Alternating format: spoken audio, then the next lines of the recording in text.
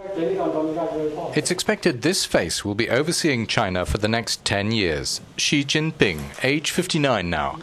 Born after the 1949 revolution and the founding of today's People's Republic, today he's president, also Secretary General of the Communist Party, picking up where Hu Jintao left off. Like his predecessor, Xi is a strict party man, but he is also one of those known as a Red Prince. His father was a hero of the revolution who became Deputy Prime Minister in 1963, though a few years later he was jailed.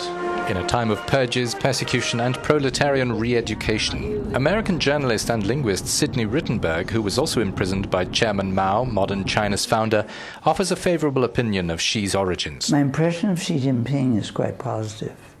First, because I knew his father very well.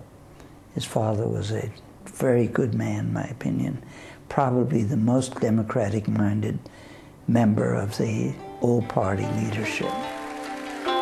Millions of Chinese were also forcibly displaced during the Cultural Revolution or were murdered, harassed and abused in the organised mass hysteria and chaos under Mao's leadership. Xi was one of those sent for rural toughening up like so many young educated people from cities. Trying to leave Shanxi province landed him in a labour camp. 9 times he tried to join the Communist Party and was barred for connection to his father.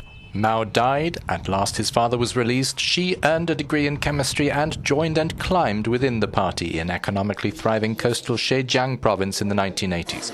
He won praise for anti-corruption action in the media, attracting attention all the way to Beijing. This head of an association for smaller businesses says of Xi, he's an incorruptible leader and that will help him break obstacles which come up in reforming China economically, for example, obstructions caused by big interests. Party chief of Shanghai, then in charge of the Beijing Olympics, leading government man in Hong Kong, Xi represented China far and wide and was an enigma, though no stranger to Washington.